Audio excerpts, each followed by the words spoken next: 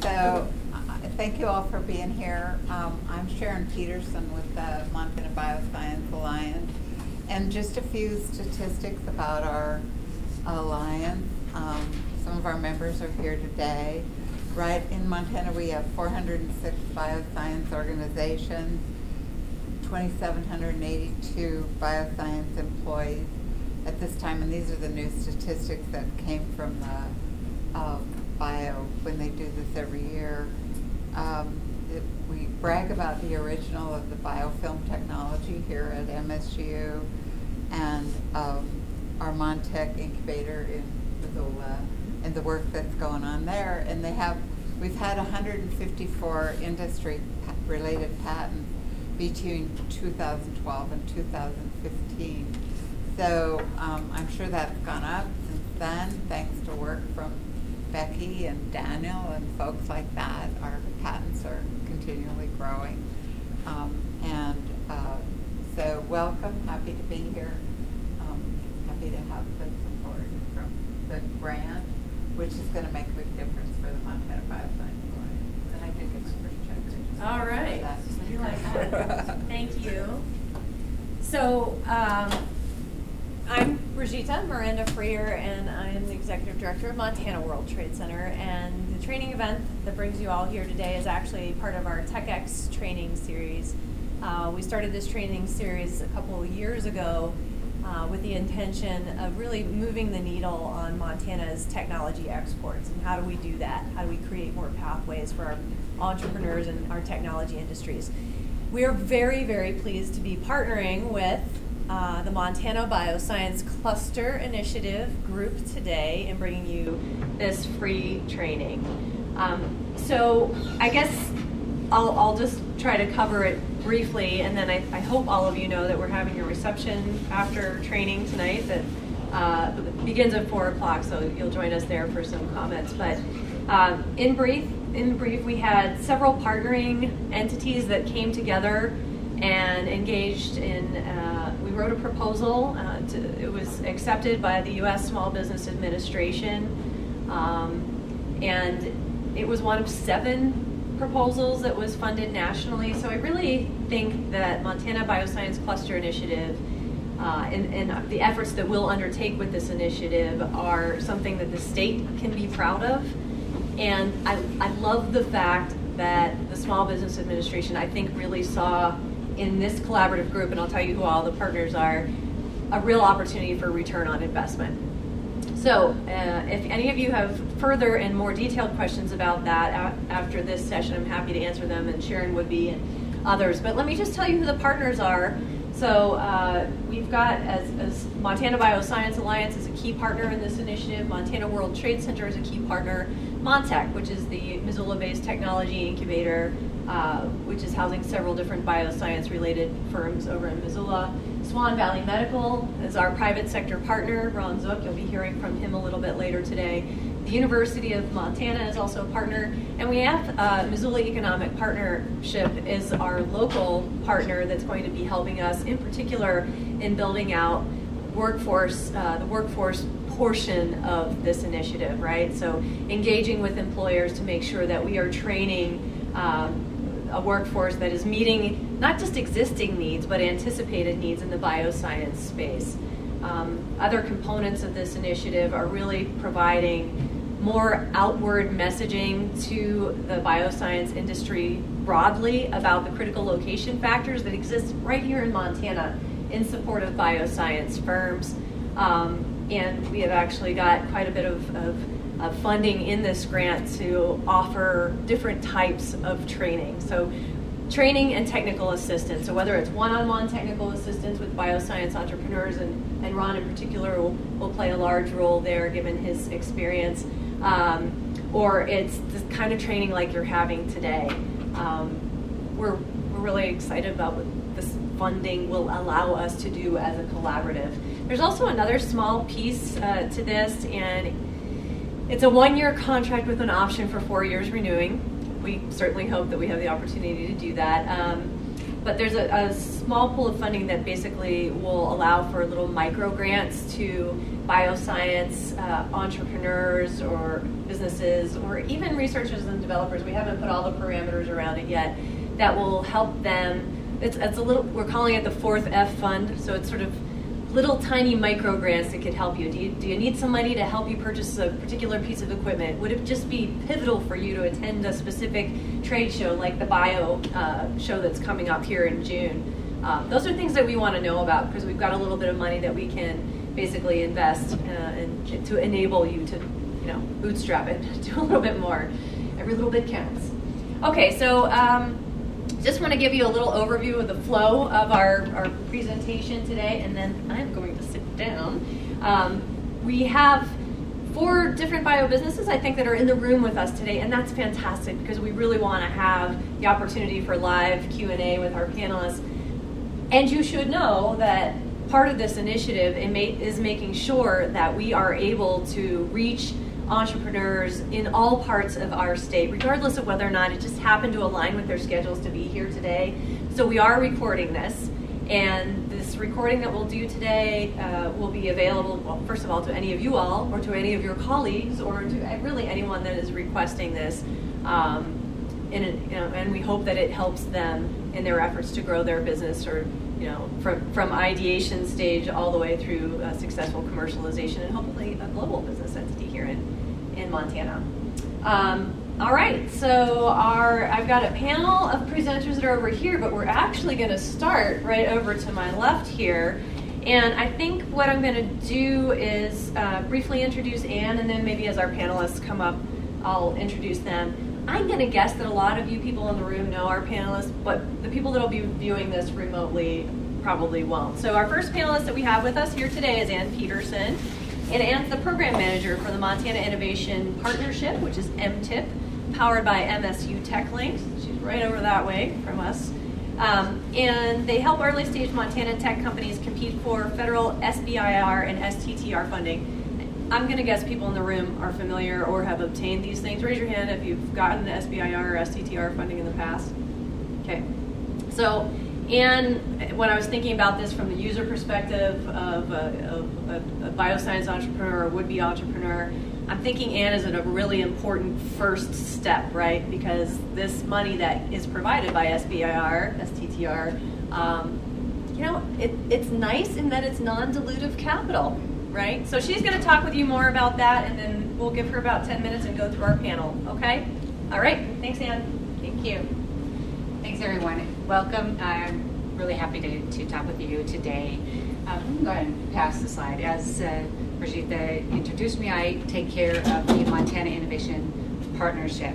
And our focus is really to help high-tech businesses in Montana to successfully compete for SBIR, STTR funding. And it's a bit of a relaunch. MSU TechLink took over this program back in the summer of 2018. So we're funded also by the Small Business Administration, by the Montana Department of Commerce and MSU, although I am a statewide program. So I happen to be based here in Bozeman, but I'll be in Missoula next week, Billings the following week as well. Advance the slide. I wanted to talk a little bit. So it looks like a good number of you, and I do know some faces here, are familiar with SBIR, STTR, award winners here as well. SBIR and STTR is a certain type of funding from the federal government. 11 agencies participate. National Institutes of Health, Health and Human Services are certainly obvious ones for folks in the biomedical to be considering. But I would also implore that you actually look at other agencies as well. Department of Defense also does a lot of health-related bioscience. National Science Foundation, as long as it's not a pharma type of funding, that may be another option for you to consider. But there's some really great components about the Small Business Innovation Research and Small Business Technology Transfer programs. I don't have an hour and a half to do an SBIR 101 session here, but here are really the highlights why you may want to consider this type of funding. For that early stage technology, it's technology that's pre-revenue, technology that actually is just a concept, you don't have a prototype yet. This is a type of seed funding that is really intended to help innovative technology companies get off the ground. It is, as Brigitte mentioned, it is non-dilutive. The government is not going to take a stake in your company, but they do have expectations that your research is in line with their research goals or the agency's specific objectives. One thing that's very new about that just came out in the most recent SBIR policy directives is some IP protection and data rights protection. Previously, any awardee for SBIR or STTR had a certain amount, a number of years, 4 to 5 years, to commercialize their technology, meaning that you needed 4 to 5 years to secure some additional R&D funding or sales into an agency to protect your intellectual property from that funding and that you received for that funding. They just upped that to 20 years. And that's significant. That's really important. What it also demonstrates is that it's 20 years. They're giving you 20 years to really commercialize your product. It takes a long time. This is funding for very early stage technologies. So it's one step along your commercialization path.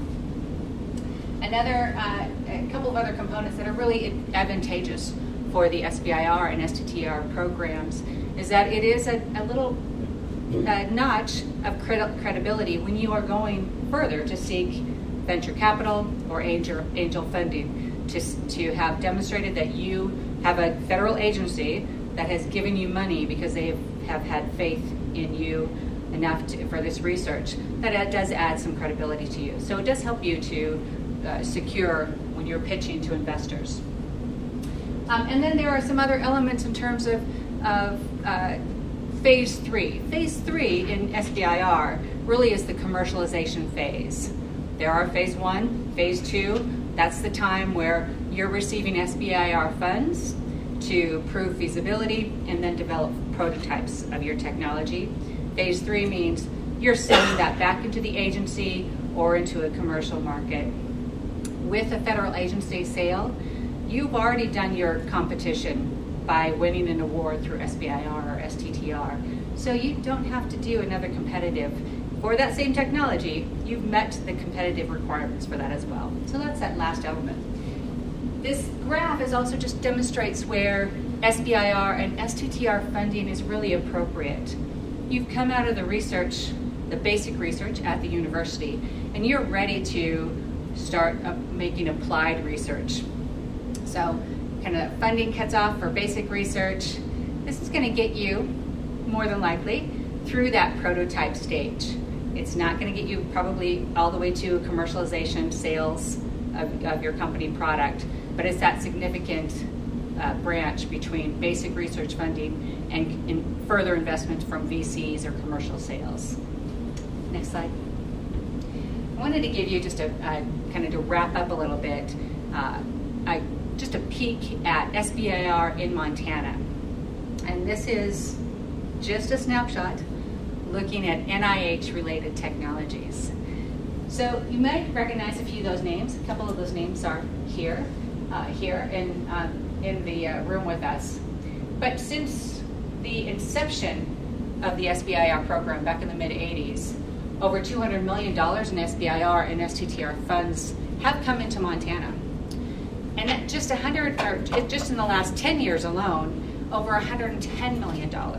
So we're really ramping up in terms of our participation in the SBIR program and that impact that it has into our state's economy by that non-dilutive seed funding coming into our space. In fact, I don't have it here, but Montana ranks 21 out of 51, 51 being the best. California, you can imagine, having the highest number of SBIR awards. But for the size of our state, we are probably 7th or 8th in terms of population. To have our SBIR ranking be 21 over all of those 51 states and territories is pretty good representation of the type of technology that Montana has. Yeah, we always go on a per capita basis here. Yeah, exactly. Yeah, I mean, we're for our size of a company, or a state, we're brilliant. And the whole thing is that SBIRs are so competitive. They really are. Montana companies have been able to get in there and get the funding. It's just amazing. Yeah, Sharon, that's a great point. Amazing people in Montana. Yeah, it is a great point. Generally, overall, it's for a phase 1, just to get started. It's about a 15% hit rate of those proposals that are submitted actually win a phase 1 award. So we're clearly a little bit higher than that here. Another thing, just if we're looking at just the Health and Human Services, NIH, again, I stress that is not the only agency that you should be looking on, depending on your technology. But overall, it's a good one for you guys to look at. We've had over $28 million just in the last 10 years of that type of funding that has come into Montana companies. So that's pretty significant. This is a list I just put up there for names. A couple of those have had nice accretive exits as well. But strong commercial success. Next slide, I think finally. This gives you just a quick snapshot, as I mentioned, other agencies that are participating in the SBIR program. Department of Defense, it honestly would be another one that I would consider for health-related technologies.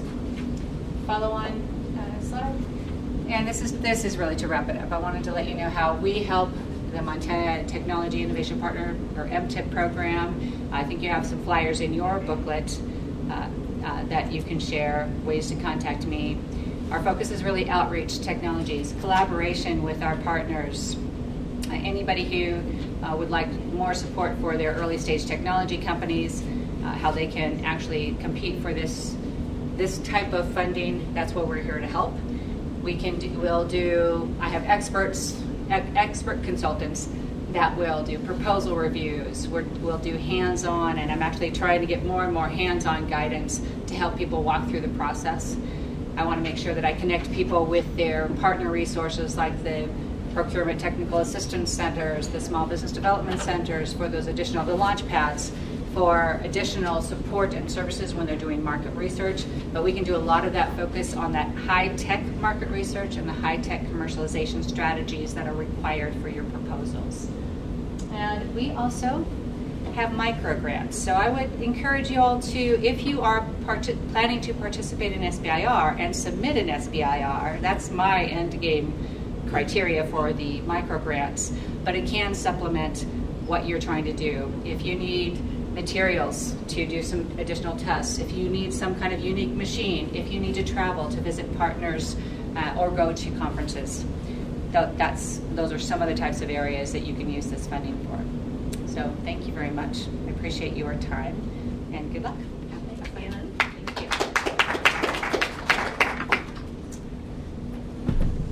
So simply because I'm not sure how all this will come together timing-wise, I think just hold your questions, and then we'll have ample time. We should have ample time at the end for questions for everybody. So our next presenter that is joining me up here right now is Daniel Juliano. And Daniel actually got to MSU in 2016 is what I think I saw. 2016, right? Yeah, vis-a-vis Silicon Valley, right. Where you finally got fed up with the traffic. Oh, no, I don't know. I'm making that up. And all the nice weather. You're right. So we're glad to have him in the state of Montana. And certainly, Daniel, you're representative of the kind of really talented people that just end up gravitating to our state, in addition to the talented people we're growing in our state here too. So we're really glad to have you.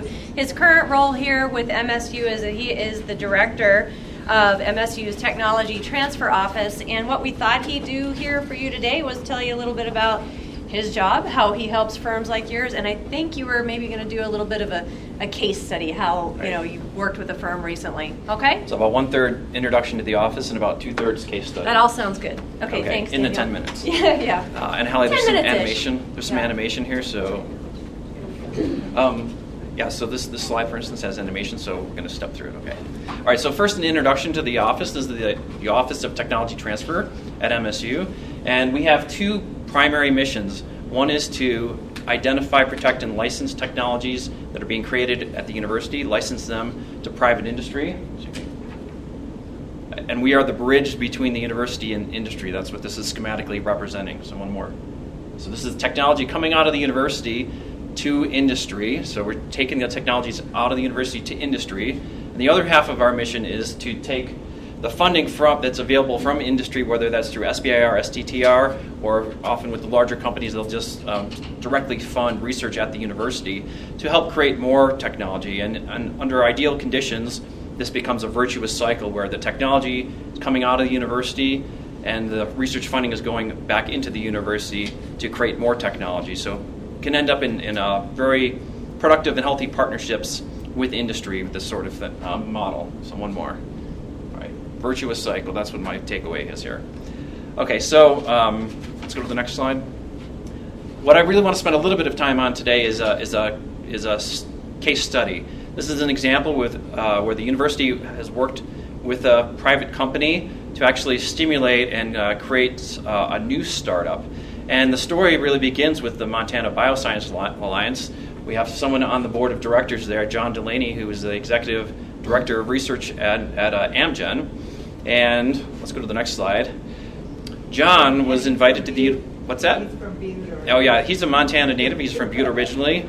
Now he's living in California, like many people who are doing the high-tech stuff. But he was invited to visit the university by our Division of Health Sciences, which we actually have Becky Muhren here in the back, who's a key part of that, to visit the university, see what the researchers are doing, the biomedical researchers, and see if there would be any sort of opportunities for collaboration or work together, just stimulating discussion. So let's go to the next. All right, so one more. So he took a particular interest in one of our researchers, Blake Wiedenheft, who does something called CRISPR, which I don't have time to get into and couldn't really get very far in anyway. But essentially it's a gene editing technology. Very exciting, very powerful, pretty early though in the days of that technology.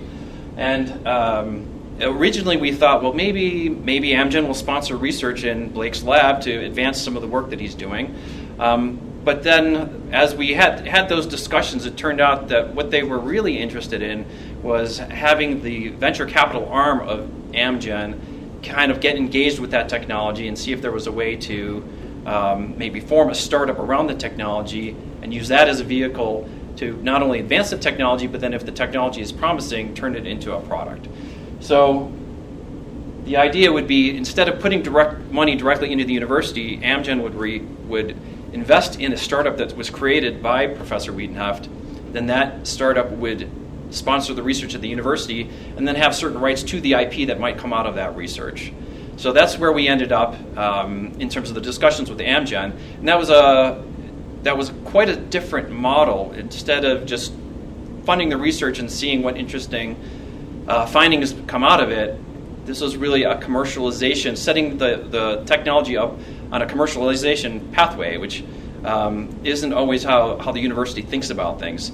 So although the net result seemed like it would maybe be the same, which is money comes in the university to advance the technology, it had a very powerful effect by going this route. So let's go to the next slide here. So now, instead of the goal being, let's come up with something interesting, let's see what interesting findings we can come up with, the goal is to create a technology that has commercial potential. And this had a really powerful effect, I think, on Professor Wiedenheft. You know, he's grown up doing research. He's a fantastic researcher and an overall great guy, but he's not someone who commercializes technology. So our office spent a lot of time kind of helping him with the paradigm shift in his own mind of, instead of just developing interesting technology and seeing who else can do something with it, let's roadmap what this technology could do and how it could turn into a product and how you could create a company around that technology to turn it into a product. So that took a few steps, but in the end, the pitch that Professor Wiedenheft made was quite transformed by just the nature of the funding that we were getting here. Let's go one more.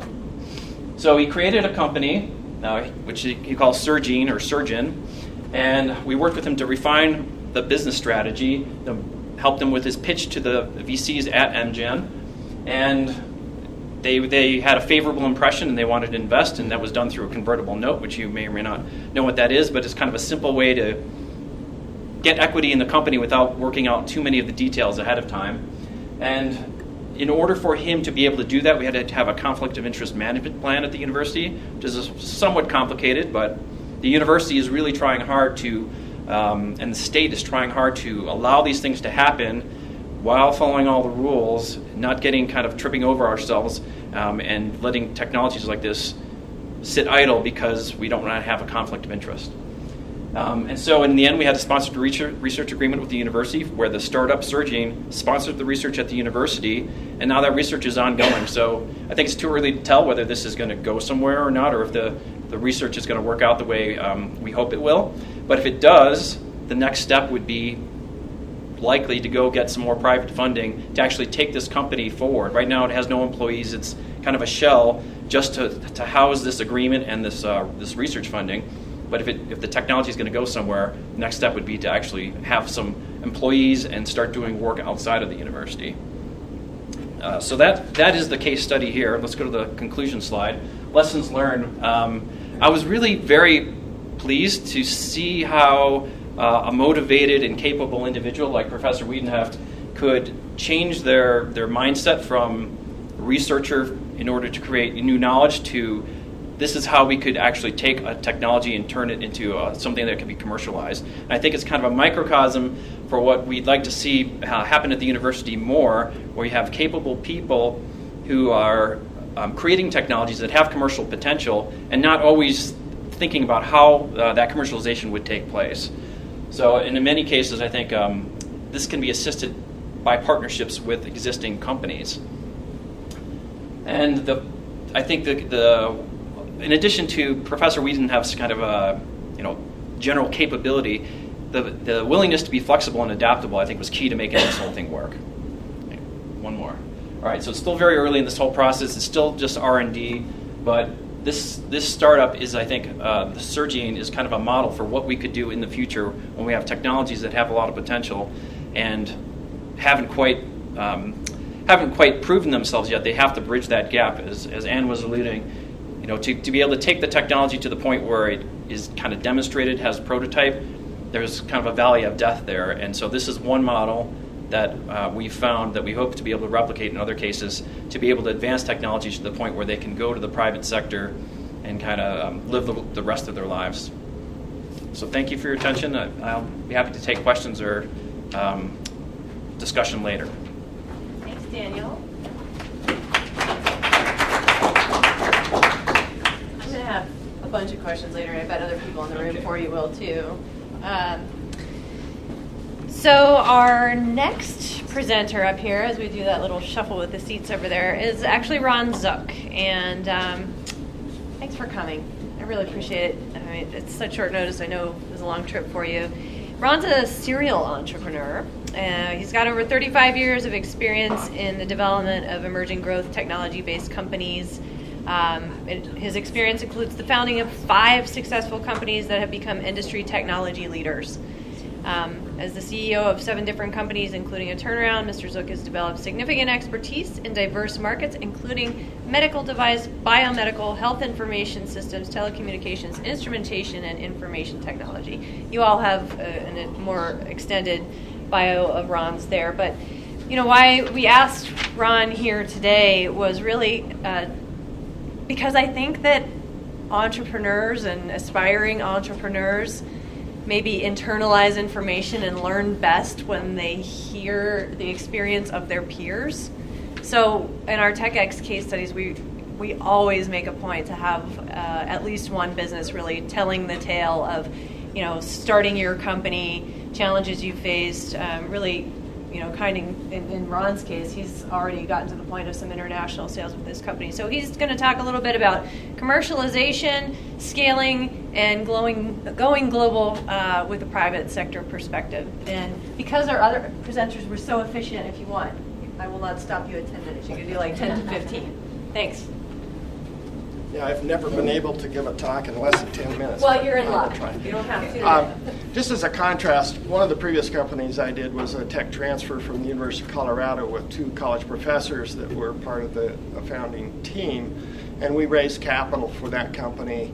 And a success story, we sold the company in 2012 to a multi-billion-dollar company in the UK, had 400 employees, and so it was a very great success story, but it was a tech transfer process that at that time in Colorado was difficult, and I can see the challenges that are up for you is getting that match up with commercialization and private industry with academics. And so Swan Valley Medical is a little bit of a contrast to that because this technology didn't come out of the university anywhere. It was basically conceived of as the application by a Montana urologist. And I won't go into details of what the product really is, but it's a surgical procedure, minimally invasive, that replaces an open surgical procedure that usually lasts 1 to 2 hours with post-op hospitalization, and we can do that procedure in the physician office in 5 minutes. We also have another application for it which changes another procedure, same instrument, from a 4.4% mortality rate and a 45% complication rate to 0 mortality and with a 3.5% complication rate. So the value proposition with this company and the idea was originally focused on the immediate benefit to the surgeon, the application of the instrument. But one of the things that I've always noticed, and when we do this, is and what I encourage other companies to do, is really understand your market first before you go off designing and developing a product. And so what we do is we spend a lot of time understanding that. And in particular, the medical device industry has some unique issues that you have to really validate in the marketplace, and it can have a great impact on time to market, cost to get to market, so the amount of capital you'd have to raise. And so understanding that up front is really important. And so we spent a lot of time understanding who our customers were. So we were basically selling the instrument to urologists, but our real customer who bought the product was hospitals. And unfortunately, during our whole period of time in developing this company, we had the Affordable Care Act come in place, where the whole industry basically got into turmoil. And we have a lot of hospitals struggling now for survival. And so there's a lot of consolidation going on. So during this whole time of all this turmoil, we basically had to really understand, how do we play in this, and where's our value proposition, and to really understand, it was very easy to understand the urologist's perspective. We just are giving him a much better instrument that's a lot safer for patients in reducing mortality and morbidity. So the other part of this is we spent a lot of time in understanding the market and our other customer, the hospitals, and what was their value proposition. And so what drives hospitals is both clinical outcomes at lower costs. And so having to match up with that and having that message. So we focused a lot on in the development of the product during that period of time, spending a lot of time on understanding the gateways to the marketplace and understanding reimbursement rates, pricing, and costs. So you have to really have a very good understanding, spend a lot of time up front understanding what you're trying to develop and what are the constraints in the marketplace, in particular reimbursement and competition, et cetera. So the other part of that is that the real value in all the companies that I've been involved in as an investor or an operating officer is that IP is extremely important. That's the value you sell when you sell a company. And I know Toni will talk about this, but IP is extremely important. And so we focus real heavily in the early stages of development on not only understanding what IP is already out there so you don't infringe, but also, what can you protect and where do you want to protect it? So it ties into your market assessment and where you're going to go with the company down the road. So right now we have 32 patents issued on this device and with several pending. So we have a lot of IP that we've developed that creates barriers for competition. Our market worldwide is around $40 billion annual with no competition. The U.S. market is around $14 billion annually with no competition. And so we started the company out at selling to urologists. And what we needed to do is not only validate the safety and efficacy and reliability of our design, but we also had to fit it into the marketplace and understand, can we maintain this reliability and quality of the procedure in diverse markets? So we launched the product into several markets. The EU, US, Canada, and Mexico is where we focused initially. Now we're spreading out into Saudi Arabia and the Middle East, and because they spend a lot of money on healthcare, and Japan and China. We're having discussions going on right now. So part of this process of developing the product, getting the IP in line, understanding the market, who your customers are, and then what is the value proposition that you can offer them that would entice them to buy your product. And so we started out, as I mentioned, just is validating the safety and efficacy with the urologist, the user. And now we've just recently switched to focus on the market development through the hospital, because the volume of this product can save a lot of lives and save each hospital that implements this millions of dollars a year in reduced length of stay and complications and infections. And so the focus right now in the U.S. particularly is infection control, because under the Affordable Care Act, hospitals are no longer being paid for infections acquired during your stay or complications. So the Affordable Care Act, when it came in, it started changing the dynamic of what value proposition you needed to address. So being aware of what's changing around you while you're developing study, you have the blinders on developing a product, but you have to understand what's happening in the global marketplace and what are changes that are going to affect how you sell your product and how you deliver it. And so right now we have is we can walk into any hospital in the U.S. and give them a custom analysis of what this would, if they implemented this device in treatment of their patients, they could save millions of dollars a year, specifically to how they would implement it in their patient demographics. So it's customized, and we have 160 clinical references that support the supposition of the value and the consequences of using our device. So it has to be clinically justified. You can't just assume that you're going to have these benefits. You have to base it on clinical evidence. So we've done that, and so right now we're in the process of scaling up from there.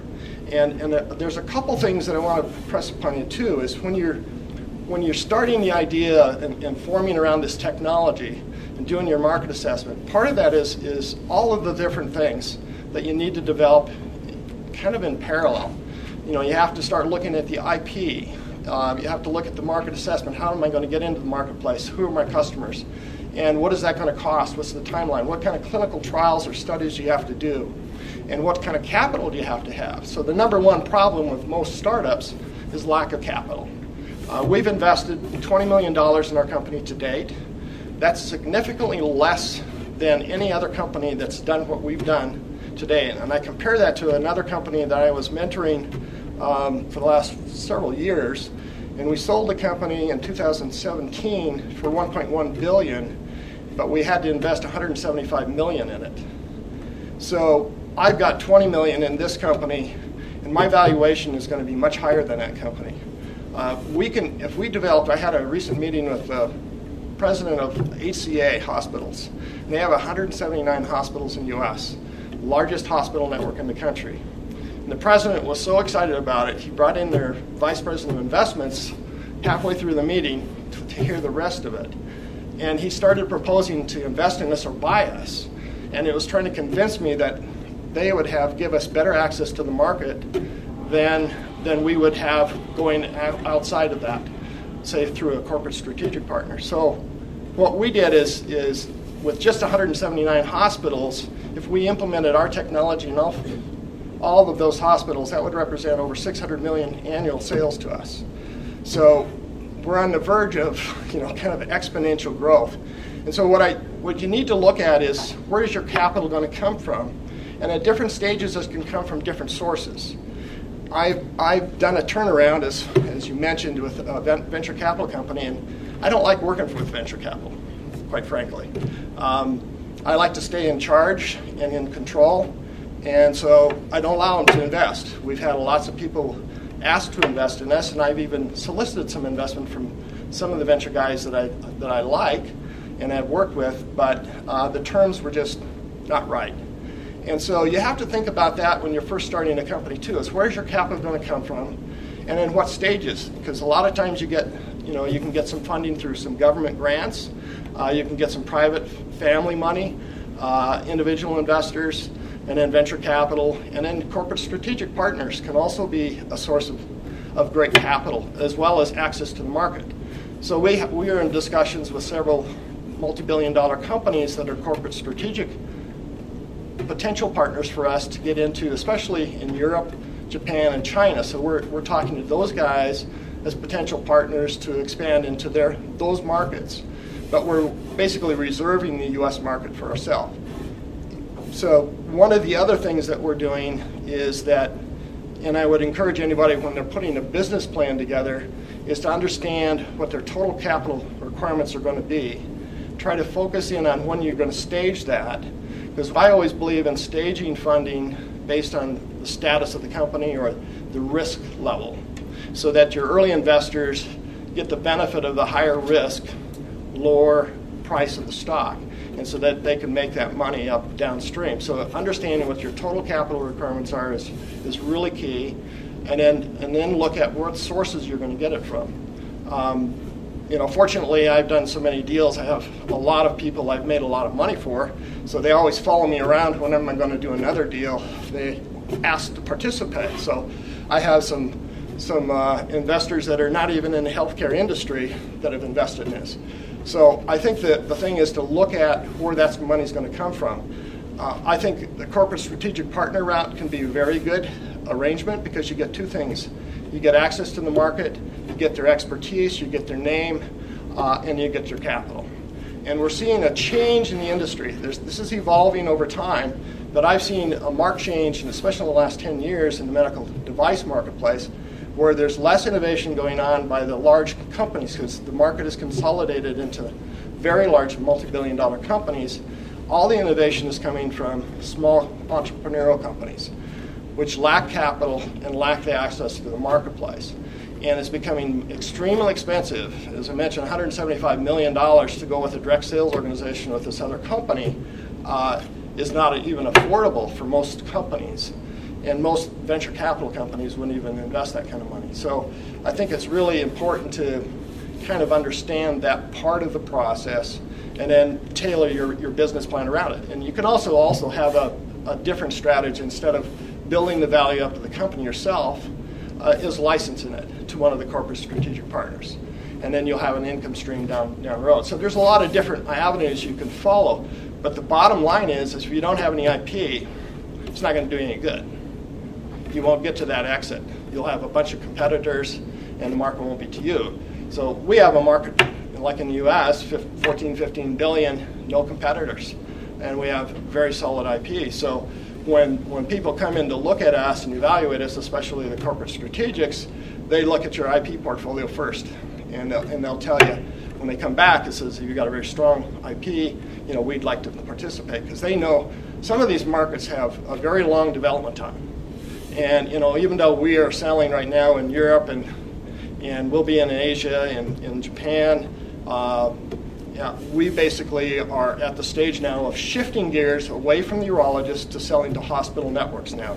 So if I can walk into HCA and get access to 179 hospitals, I no longer need a direct sales organization. So I've kind of reinvented how do you go out and market a product without a sales organization. So I actually am using ex-CEOs of hospitals to network around to get me in the C-suite. I can show them the economics of this. They introduce me to their top senior clinicians, and then we pull it together. And once, say, HCA implements it with one of their hospitals, I don't have to go knocking on the doors of all 178 other hospitals. They will make it happen. So I'm going to be able to get to market at a lot less money, again, less than $175 million. I can remember mentoring this CEO, and it was his first CEO job, but he had really good senior management experience. And he was up to about $40 million in sales and needed to get some more money from his investors. And he said, this direct sales organization I'm building is just extremely expensive, $1 million a year per person. And he needed another 25 guys. And not knowing when he's going to cross that threshold of positive cash flow. So that can be very risky. And so really understanding that landscape ahead of time can help you tailor where you're going to go for money and how much money you're going to have. And then, again, there's lots of different ways of going about it.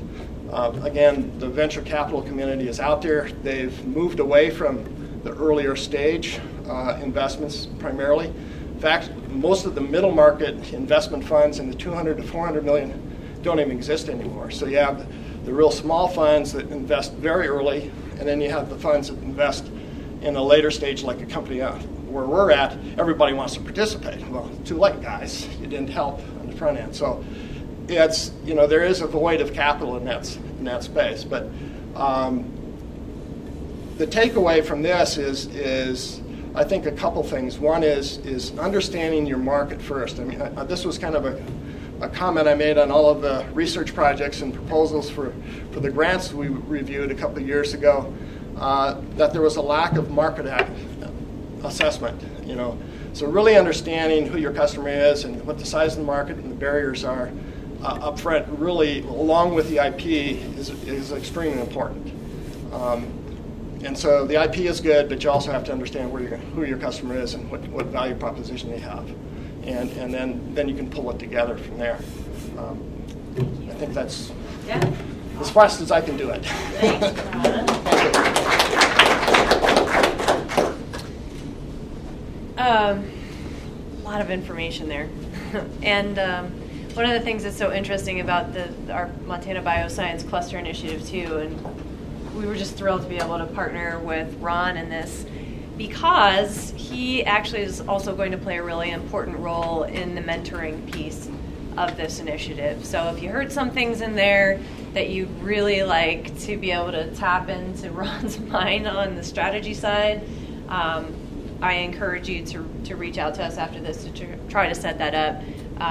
Really just, there's no replacement for years of experience in the commercial space. I was going to mention, I brought some samples of some of the literature we've developed. Just if anybody would like to look at it, we have like a private placement memorandum, product literature. Oh, that's great. Analysis. Your audience, when you tailor your information, like a physician, they're not going to read much. So you have to be very short and brief, which I'm not. But we have a 9-page slide deck that tells them everything they really need to know. But we have also a clinical reference list that documents 160 clinical references that support what we're saying. And so we made it easy for them by pulling out the top 20 or so and doing a profile by category so they can kind of pick which ones they want to look at. So kind of knowing your audience and what kind of material you want to develop is good. And then our website is also, we have training on using our surgical instruments in 5 foreign languages, so you can just walk through it, that kind of thing. So anyway, this gives anybody who wants to look at what we've developed for this. Yeah, I'd love to see it, and if you're willing to share it, I'd love to. Sure. I mean, that's a great resource. We know anytime you don't have to reinvent a wheel, you have sort of a model that you can potentially at least borrow portions of that's helpful. Thank you very much for sharing your story. And so our last panelist is Toni Tease. And Toni, you started your practice, I think, in 2003 in Montana. Does that sound right? And did you come from the East Coast? I think you did, or no? Well, way back before. Okay. Well, in any case, very glad to have you here. She works with Montana, myriad businesses across Montana, including many, many different manufacturers who are looking at selling their products internationally. Let me read this here. Global technology companies, expertise especially in intellectual property protection, which Ron teed up very nicely there. So we're going to talk about that. International patent and trademark protection, export licensing issues, which may be applicable to some of your firms. So we're going to have her come up and just kind of share her thoughts relevant to maybe what she's heard Ron talk about, but just also sort of best practices in general for companies that are looking at protecting their IP, succeeding in the U.S., and getting ready for success abroad. So, all right. In 10 minutes. Yeah, no, it's fine. I'll give you a 15. Well, great. Thanks for the invitation. I always like to come and do these events for the Montana World Trade Center. I thought I would divide my remarks this afternoon into 3 areas. First, tell you a little bit about myself and my practice, so you know what kind of resource you have here in Montana. Then I'd like to talk about legal issues that are specific to the protection of intellectual property internationally. Okay, there are a number of treaties, and some of that is new. I'm just a teaser. I've got a breaking news I'm going to share with you on the international legal front. And then thirdly, I'm just going to touch on some of the themes that Ann brought up in terms of government contracting, okay? So in terms of who I am, I know probably about half of you in the room already know who I am and what I do, but I'm a registered patent attorney, one of few in Montana. I do believe that I'm the only attorney in Montana who specializes and practices exclusively in the area of intellectual property law. So I made that decision in 2003. I've been practicing since 1990, but made that decision in 2003 when I hung my shingle, and it was a little bit risky, to tell you the truth. Ron was actually Dr. Ken High, who's the inventor of the technologies that Ron has built his company around, was one of my earlier patent clients. I personally wrote the very first patents that now form the basis of the Swan Valley Medical patent portfolio. So I'm responsible for those drawings of the catheter capture device going through the human, and worked with my draftsman on, that was kind of fun, how we would make those figures work and tell the story, because a patent application really is a story of your invention, and I could talk about patents for an hour, so I won't do that, but that's a big part of the fun part of my practice, is helping present the problem, tell the story of how you solved it. And the hope is, before the examiner gets to kind of the claims and the detailed description of the invention, he's already or she is already in the mindset of, okay, this sounds like something novel to me. So it's as much an art as a science, the drafting of patent applications. I know Becky, who's read a lot, and Dan will certainly tell you that. So in terms of what we do, our practice is international, very much international in scope. So we represent, I would say, Montana and Wyoming companies primarily that want to protect their IP internationally. And then the other way around, we represent foreign companies who want to protect their IP here. And you might wonder why they come to an attorney in Billings, Montana.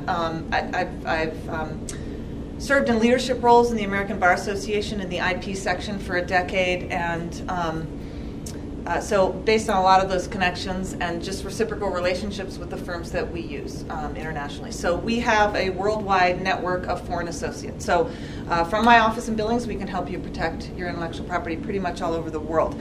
We represent several of the companies on Ann's slide. I'll mention some of them. Golden Helix, Dermaxon, Meadowlark, Neuralinks, ZDye, and others, and frankly some of the individuals who were predecessors to some of the business entities that I saw on that slide. One other thing about us, and then I'll move on to the international. We do represent MSU Billings directly in connection with its patent portfolio. We obtained and filed the first patent application on behalf of MSUB, so we've been assisting them over the years in building their portfolio. Of course, MSU in Bozeman has a much larger one. We also, a significant part of our practice is representing faculty members who are doing businesses on the side and outside of MSU here in Bozeman, and also individuals who might have received a sponsored research agreement, which Dan alluded to. We help advise those individuals as to how best address their intellectual property rights and commercialize that research that they've received funding from the university to pursue. So that's a little bit about what we do. On the international front, there are international patent, trademark, and copyright treaties. The fourth bucket of intellectual property law is trade secrets, and all I'll say about trade secrets today, because trade secrets are pertinent to this group, not so much with a piece of agricultural machinery that I can take apart and figure out how it works, but for you all, trade secrets are going to be a part of your IP portfolio. There is no registration system, domestic or internationally, for trade secrets, okay? You have to protect your trade secrets through solid contracts. That's all I'll say about trade secrets. On the patent front, you probably know it's Patent Cooperation Treaty is the main international patent treaty. And then the Madrid Protocol. And countries continue to accede to these two treaties, on a pretty much a weekly basis. But the Madrid Protocol is a much younger treaty, and the U.S. I think joined in 2003, the month after I hung my shingle. But it has saved, that is the International Trademark Treaty. It has saved our clients. I usually tell them you're going to spend 1/3 what you would spend if we had to hire foreign trademark counsel in all these various countries to register your mark, okay?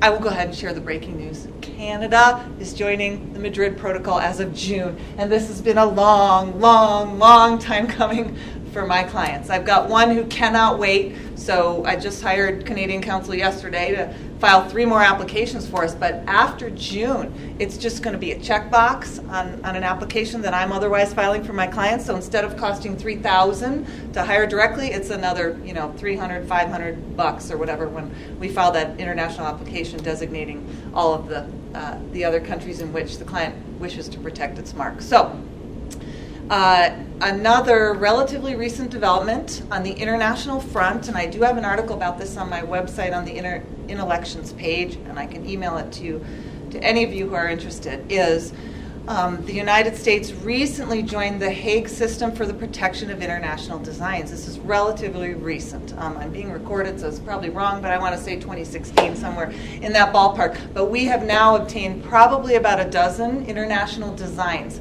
What am I talking about? It's the equivalent of a U.S. design patent, okay? You go outside the U.S., they don't talk of it as a design patent, they call it an industrial design, even in Canada. So outside of the U.S., your designs, the front grille of your, I'm thinking of Ford, the front grille of your vehicle. We've done a hanger counter for Sims Fishing. We've done waiter designs and other garment designs. So we have protected a number of, like I say, the equivalent of design patents internationally now through this international treaty, which again renders it a lot more cost effective for our Montana and Wyoming clients. Okay, so that's on the international front in terms of direct protection of your IP. By that I mean patents, trademarks, copyrights, and trade secrets.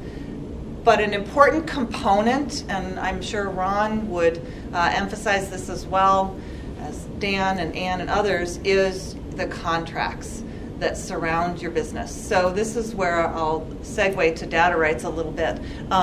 We are working with a client right now in negotiating a special license agreement with the Department of Defense for his firearm invention. So we first, in terms of order, we first filed his patent application and obtained his patent. This is just for this particular client. He proceeded in this order, and then went to the government with that protection and is now negotiating, I think, a $30 million research agreement with DoD. So make sure you're reading those contracts. Make sure you understand the different levels of data rights. Data rights is kind of, in my opinion, a bit of a misnomer. It's more than just data. It kind of has to do with rights to practice the invention. But so you'll want to either work with someone to read those contracts carefully or make sure you understand them. One other quirk that I've run into in representing it's actually an MSU Bozeman grad student, and this is in the biomedical area. We've got a PCT application, and pursuant to her NIH grant, she was required to file, and Becky's probably going to nod her head, she was required to file her PCT at the 10-month mark rather than the typical 1 year. So if I've lost you there, the foreign filing deadline, okay, pursuant to the Patent Cooperation Treaty, is 1 year after your earliest filing date, which in many cases, doesn't always have to be the case, but in many cases that's going to be your U.S. filing date. So most of our clients file in the U.S. first. Lots of other ways to skin this cat, but you file in the U.S. first, you do your PCT a year later, and that PCT claims priority back to your U.S. filing date. I know I'm talking very quickly, but something to keep in mind, because if that NIH grant required you to file at 10 months and you've got a calendar for 12, you're going to be in a world of hurt, okay? Another important topic in terms of government-sponsored research is election of title. And I will never forget this, because this poor gentleman came to my office 3 or 4 times, and we had many conversations during which he agonized, because he came to me after the fact, and I think about 2 years after the fact, and had not elected title. It's very simple, but you have to be aware that under some contracts, there's an affirmative obligation on the recipient of those funds to elect title. All you have to do is tell the government. It's not that hard, but you have to do it within a certain time frame. So this guy woke up 2 years later and said, okay, now I'm ready to commercialize this, and the contract agent he had dealt with at the agency had moved on, and all he had were emails, so it wasn't wrapped up. So election of title is a big issue. And the other issue with regard to government funding that I'll mention, and these are all based on actual client cases that we have, is consider your subcontractor awards. So many of you receiving grants might turn around and bring in subcontractors. Be wary of those subcontractor contracts, because if they don't include an assignment of IP back to you, doesn't matter that you're paying, and this is true in any context, even outside the government funding context, but we're talking about that here today. If there is no assignment of IP from that subcontractor to you, you may have paid them with the funds you received from one of Ann's agencies, but you're not going to own that IP at the end of the day. So that's just a flavor for some of the work that we do with our clients in sort of the government contracting space. So happy to answer any other questions you have, but thanks for your indulgence today. Good to see Becky again after all these years. Thank you. I'll let you back in there. So I actually would really like, I guess I'll go over here. If there are any questions coming from the folks in the room here, I know we've got a couple different companies that are represented in the room. Please ask them. I've been advised that I think that's our microphone there. There? Okay. Okay, so you might have to speak up and or get closer to it would be helpful. So do we have any questions coming from the room here? And if not, I'm going to ask some of our presenters. We've got, why don't you come on? John, would you come up? Sure. A little closer. I'm afraid you're so far away. Is he too far away from the mic back there, I think, right? Okay. Is he good there? Sure. All right, let's do it, John. John Nagy, founder of Nanovalent. I'm curious, maybe Toni and Ron can weigh in on this. To file patents as a small company is a costly affair. I usually think of a U.S. patent as being about between 10 and 20,000. International PCT, you're looking at about 100,000 if you're going to go to major countries. Sort of, what's your cost versus benefit? If you just don't have the cash, you go with U.S. and then go later with the international filing. Do you guys have any feeling for that? You want to go first? Sure. Yeah, I think the thing to do is look at your markets and prioritize the territories where you'd like IP protection based on accessibility and size of the market. And so that way you can, cover the major markets with fewer patents and have the majority of the markets tied up where it wouldn't be feasible for, say, a competitor to kind of come in and since they were only limited to a smaller market. So that's one way to limit your expense. Everything's moving more towards, and Toni can comment on this too, is that we used to load up each application with lots of claims, and that everybody's moving away from that. And in Japan in particular, it's almost like you can only have one claim per patent, and so you can end up with 20 patents there versus, et cetera. Also, you can save money by having a partner, say if you have a distribution or corporate strategic partner in a particular location, you can use them to actually do the patent work, assign the patent to you under certain conditions, legal conditions or whatever. If the thing broke up or whatever, you get the IP back, or they do it because they're in country and they can do it for cheaper and more efficient. Especially Japan, it's a relationship kind of thing, and so we've done that before where we've used a large conglomerate in Japan that was going to be our strategic partner, and they actually filed all of our IP in Japan for us and then assigned us the rights to the patents. 2 comments, John. I agree with those numbers. And are you using the PCT or going direct foreign?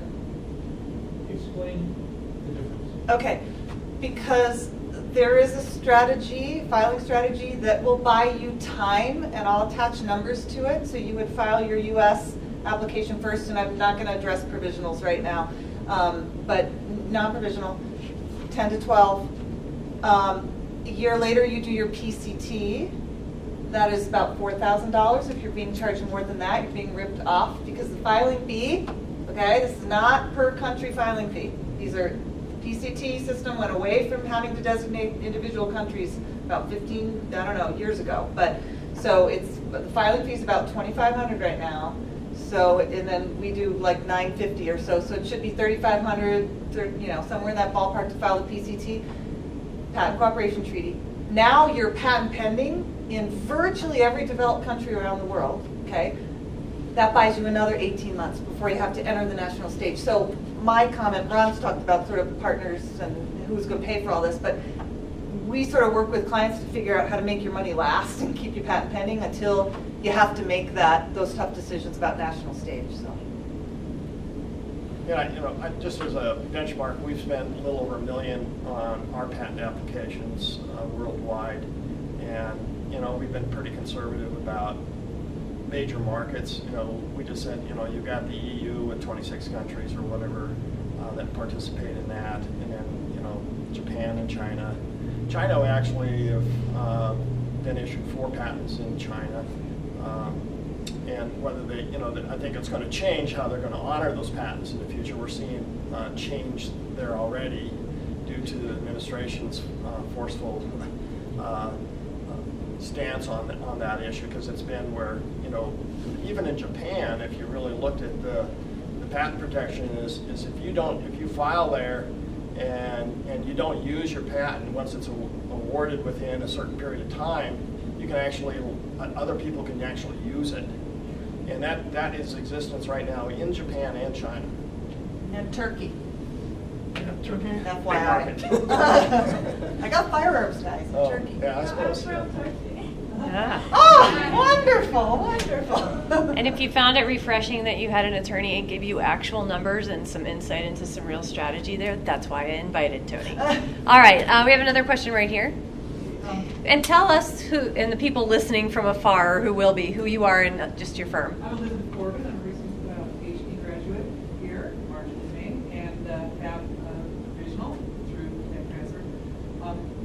And I've kind of, as I'm getting more familiar with the landscape on which I may be working, I'm looking more and more towards, my initial provisional was about the method that I developed for making some nutrients more bioavailable. And now I'm thinking about just keeping that as a trade secret. Mm-hmm. And so, and patenting each different formulation that we come up with here, specific ones. Do you have anything to say about that? Are there different costs associated? Because that would be more patents, but the information isn't out there for China to take. And it's Elizabeth, right? Is that for me or Dan? I can't tell. Well, anybody have anything to say about this? I'll start, because I agree with you as well. When you talk method, that smells like a trade secret to me. Interested to hear what Dan thinks. But and then in terms of the alternate formulations, and this is the kind of patent work we're doing for Dermaxon, so they would be an example, that would come to mind.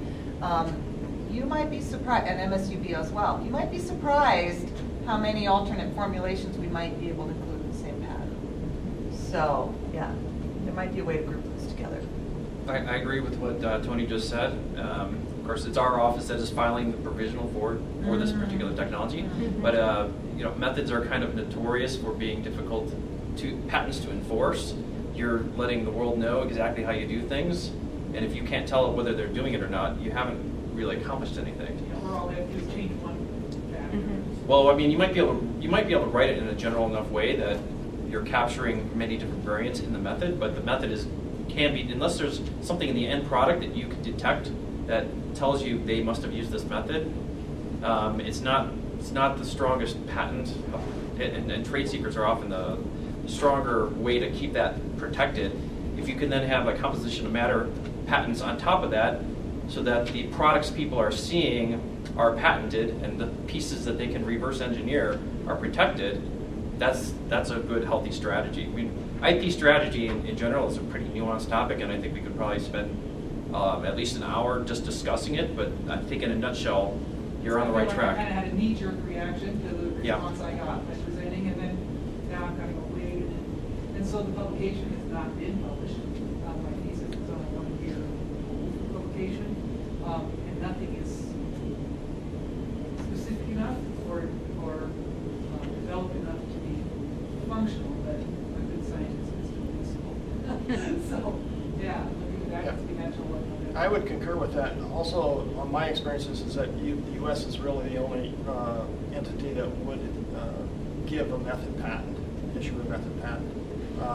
Most other countries reject methods. And even if you have claims that are around methods, they get rejected when you're filing in Europe or Japan, etc. Three quick footnotes. I was going to mention this earlier. Yeah, and the UK in particular, you cannot patent methods of medical treatment. Right. So just period. Or procedures. things Correct. Like that. Correct. You probably know this, but just for the benefit of the rest of the audience, provisional applications are not published. So in Elizabeth's case, she's filed, but if she just lets it go after 12 months and doesn't file anything else that claims priority back to it, it will remain a secret. And then the third thing I'll say is, it is heartbreaking when I work. It sounds like you working with Dan are sensitive to this issue, but when I work with academics, and we've had some very painful conversations about articles they've published, and now they want to patent something, it's more than a year later, and what they want to patent now might not be exactly the same. It might have been an outgrowth of what they published their thesis on in 2014. We're having this conversation in 2016, but the question is obviousness. If they laid the groundwork for that in that publication, that publication becomes prior art vis-a-vis the subsequent filing. Can't go back. Yeah, we got another question from John. Quick follow-up on that. If you file a provisional and don't follow up with a utility, does that count as prior art against anything you file in the future? Does not, because it's never published.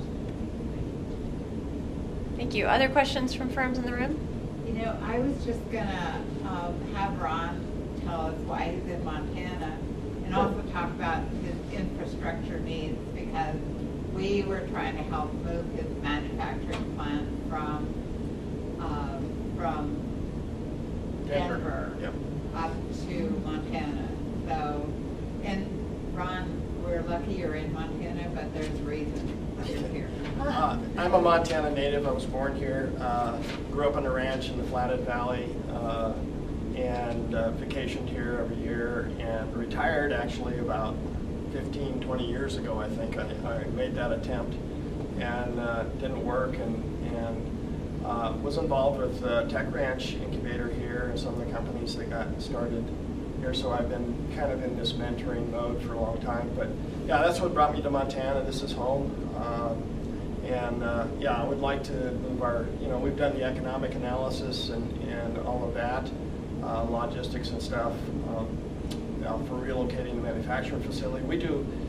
We have all U.S. suppliers that build custom components for our instruments, so we have about 28 different suppliers with the exception of one that's in Taiwan.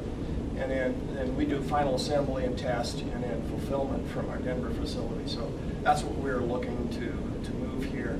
We're going from building 1,000 units at a time and to 5,000 now, 25,000 and 50,000. So we're on this hockey stick curve right now for if I get basically sign an implementation agreement with HCA, I've got to figure out how I can build 600,000 units within the next 5 years. So it's one of those things, and I'm an engineer background as well, so I've been a RF engineer. I graduated from Montana State actually in engineering, so I have a lot of roots here. So this is home, and that's why I'm here. Glad to have you here, and hopefully we can figure out how to help you scale your business a little bit further here. I didn't see others from the room, and I had a couple, but we good? Okay.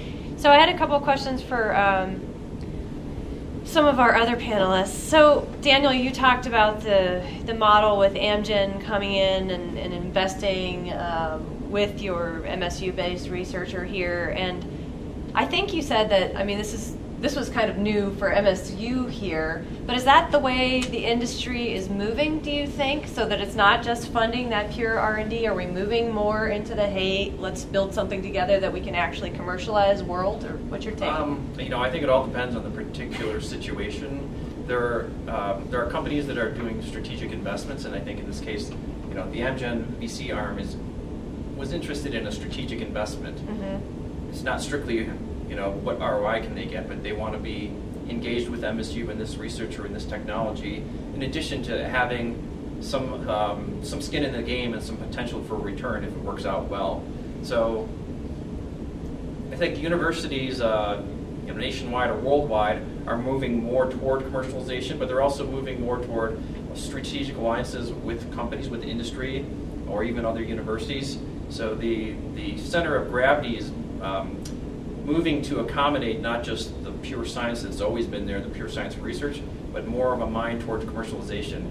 And so we're trying to do more of that at MSU, but you can see it in some other universities that are already very strong in that. And they're making accommodations for researchers to be able to play parts in the commercialization of their technology, whatever makes sense for them as individuals. Most researchers don't want to become CEOs of their own companies and wouldn't necessarily make the ideal CEOs, but they can still play active roles, whether that means they're like CTO or just on the board of technical advisors, or they're part-time, especially in the first couple of years.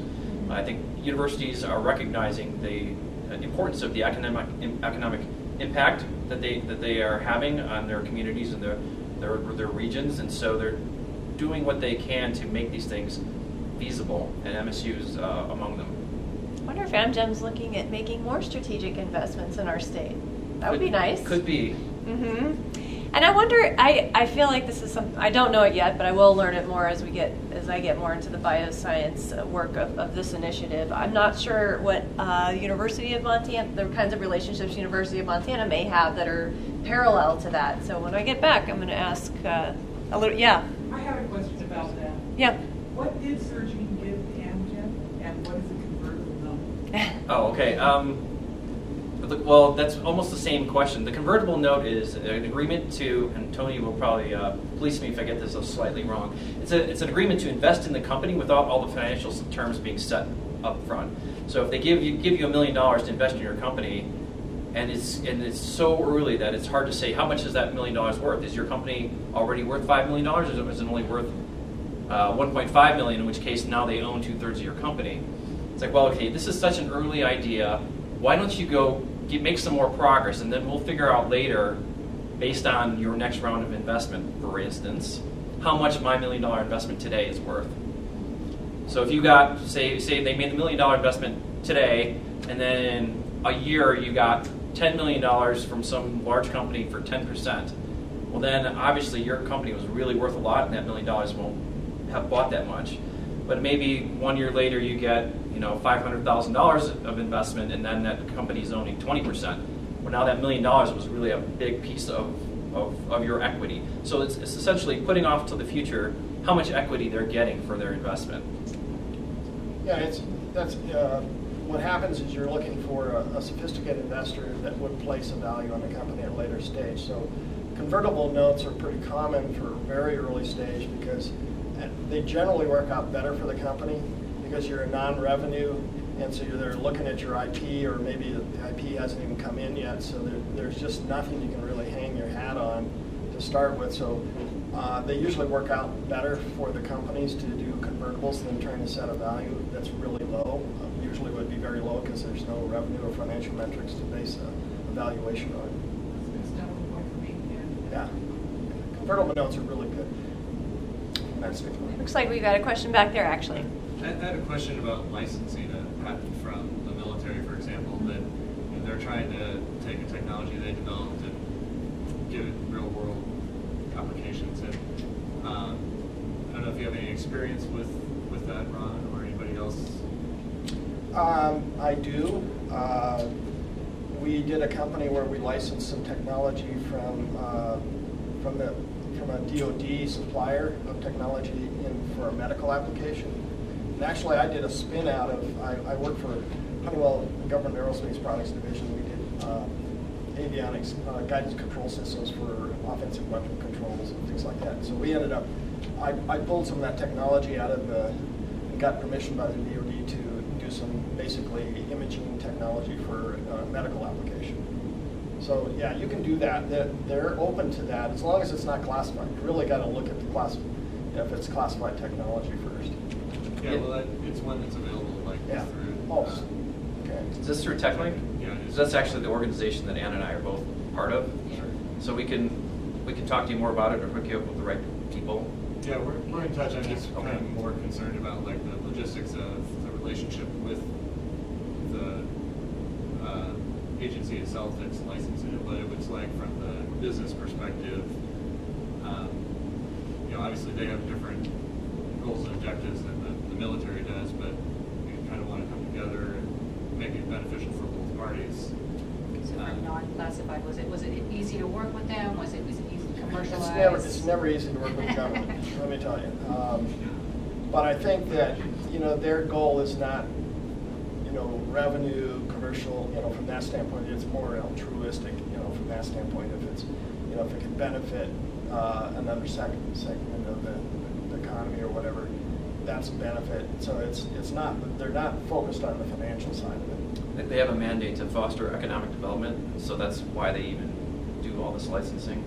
But it will really depend on the particular agency and the particular lab that technology came out of, how easy it is to work with them, and how strict the terms will end up being. Actually, I have a question. Probably this is a good one for Ann. Is there still such a thing as SBIR, STTR, this progression, but then sometimes there are sole source contracts that can be obtained, and I don't know that you need to go through this progression of first getting SBIR or STTR, but some of these agencies, do they still do that? I mean, do sole source. So I'm going to take a quick step back. So my role in Montana State Economic Development is really to evangelize that certain type of federal funding, which is the Small Business Innovation Research and Small Business Technology Transfer. There are a number of other types of grants and contracts that are available for research and development that I definitely encourage people to consider. So let's talk about SBIR and STTR. That is, if you've gone through the SBIR, STTR, if you've won one of those awards, and they really are sister programs, I'll just use the term SBIR, that technology, you've gone through a competitive process to win those awards. And for some of the agencies that are contracting agencies that are likely to be a customer of yours, like the Department of Defense, you have proceeded through a competitive process already. So for that technology your technology that is evolved from an SBIR award, you can stand on sole source rights when that agency requires that type of technology. It's not, it is the right, it is part of the SBIR policy directive. It does not mean that everybody knows about it. You will be working with procurement managers, officers within those agencies, and you'll need to make sure that they understand this technology was developed with Small Business Innovation Research funding, hence I am authorized to, you can sole source me.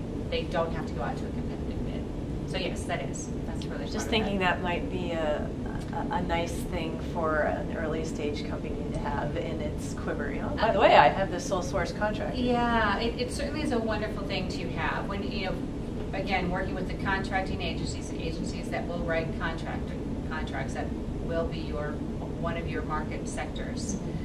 It is a good thing to think about. I am a private sector girl. My background is in kind of software sales, things like that. I think it's wonderful, but don't hold your hat on any of these, right? Don't rest your hat on any one thing, making sure your company is successful. But if you have it, I wouldn't turn it down. That sounds like a good wrap-up point. But I would give our other panelists one parting shot in terms of question. Oh, we do? Sorry, go for it. For Ann. Okay. We just became aware of in the SBIR program, the Phase 2B program. Yeah. As part of, it's in the NCI. Right. It's Yep. Phase 2B, is that what you said? Phase 2B. It's Okay. basically a match grant for every dollar you raise from outside. The NIH will come back and match dollar for dollar. Right. Which is It up to extends. $4 million, which is really good. You go to investors saying, for every dollar you put in, you're getting $2. Would you care to comment on that program? And that's are great. agencies going to go that way besides just the NCI? Yeah, so actually a number. So each agency has some type of sequential phase 2 funding, and that's some will call them different things. But for NIH, the National Institutes of Health and National Cancer Institute, they'll call it a phase 2B. Those are actually brilliant. The comment is, do it. If you have a phase 2 award with any of these agencies, look into the additional assistance that is available. There are things like sequential funding, which we mentioned. Sometimes some agencies will call them a phase 2.5, phase 2B, sequential. Are they based that kind of matching type? So a lot of them will have that matching component, exactly. Some of them, there are some other assistance programs that they are developing or building into the programs now, even at the phase one. Again, phase one is that first type of award that you win with an SBIR or STTR. For commercialization assistance, again, this is SBIR and STTR is intended for innovative, blow your mind technology that has commercial potential. It is an economic development stimulus focus. So the commercialization has been one of the things that they've been knocked on, like, hey, we don't have as much help commercializing this technology that you're funding. So technical and business assistance, the acronym is TABA. You may hear about that. I would say if anybody's looking at SBIR, STTR, to read in the funding opportunity announcements, look for words about commercialization assistance, because you can tack on additional money, a request for additional money that will normally, previously, you were not allowed to use any of your SBIR money for market research, sales, things like that. So those types of things are really important to look for. And we can try to help you tap into those things. It's a great question. Hallie's pointing at me, but I'm not sure what it means. Go this way. Oh, okay. All right. Thanks for that. So I do want to, we're at 3:30, but I want to give 10 seconds to each of you. A lot of information's been conveyed at this training, and although people would have the opportunity to watch it again, I mean, what's that parting thought you have for early stage bioscience businesses or would-be entrepreneurs? What's that one thing that you hope they'll take with them? Go, Toni. I'll just start with disclosure. That's important under, not only with respect to trademarks, but patents. If you aren't aware of the disclosure deadlines, the rules pertaining to public disclosures, you can find that your invention's in the public domain. And although the U.S. has a 1-year grace period, most foreign countries do not. They are absolute novelty jurisdictions. So disclosure. Any questions you'd like? Nice. Okay. How about you? Well, I would just say if anyone's interested in talking about how they could work with the university, please come talk to me afterwards, or any other questions that you think we can help with. Yeah. Thank you. Similarly for me, from my takeaway, bioscience takes a long time to commercialize. I think it's, for any of the people that I talk to, any of the types of technologies, understanding where your eventual market is going to be is really important. You don't have to identify everybody who you're going to sell to, but it certainly is, if you're looking to tap into research and development funding to help get your product to a stage where you can sell it, you should have an understanding of where your technology will fit into the marketplace. It is very, especially with the early stage technology, you think this is so cool, I want to build this. Make sure you know who you're going to sell it to as well. Yeah. Ron? And come talk to me if you need help. Get a really strong, active board. Don't go after a name, just for a name, but get somebody who wants to roll up their sleeves and participate and advise. You can't dismiss the value of that, because it's somebody you can tap into, and they won't. Normally, it's just a few shares you give them, and they're more than happy to have something they can participate in and get involved in. So that's probably one of the most important things you can do is don't be an island. Lean on other people. And in particular, we see a lot of companies make the mistake of going after some high-profile names in their industry, and those people never provide the detailed information or active involvement. They'll just collect some stock and go on to the next thing. So, find somebody that wants to be engaged and has experience that can help you, and not just say the technology, but market. Get a diverse board that, financial guy, a clinical person, that somebody might have a good handle on the clinical aspects of studies and things like that can help guide you through that. So you can just pick out all the different expertise you need to get to market-wise. And you can time the board too. And if you're just in development, early stages, go for the kind of board that will support that phase of where you're at. And then as you get into commercialization, look for a board that can help you more understand how do I develop this market, how do I sell to it, who are the strategic partners I can align with me to help accelerate that adoption. Disclosure? come see me, which I'm going to put in the broader reach out, bucket, and then for sure understanding your market, which a number of our panelists have mentioned, and active, diverse, roll up your sleeve kind of board members. Absolutely. All right, well, thanks everybody for coming today, and please join me in a round of applause for our panelists. Thanks, guys. All right, so on behalf of me and the Montana World Trade Center and all of my friends and colleagues that are part of the Montana Bioscience Cluster Initiative, thanks for coming.